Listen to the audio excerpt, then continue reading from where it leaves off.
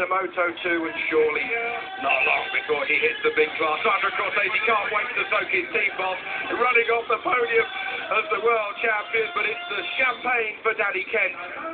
Brilliant, brilliant, cool ride on that last lap, Julian. He kept his nerve, he could see where he was strong, and he took the win. I will even go further than that. The second half of the race, he didn't panic, he knew he got the pace, he did it, and I admired the way Zulfahmi Khairuddin made a sharp exit as the fizz came out. Got out of range. Zulfahmi, of course,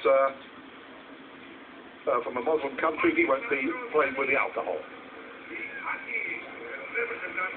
Neil, from a technical point, we've come into this brand new championship with Moto3 KTM battling with FTR Honda, with Kalex KTMs and Suto Hondas.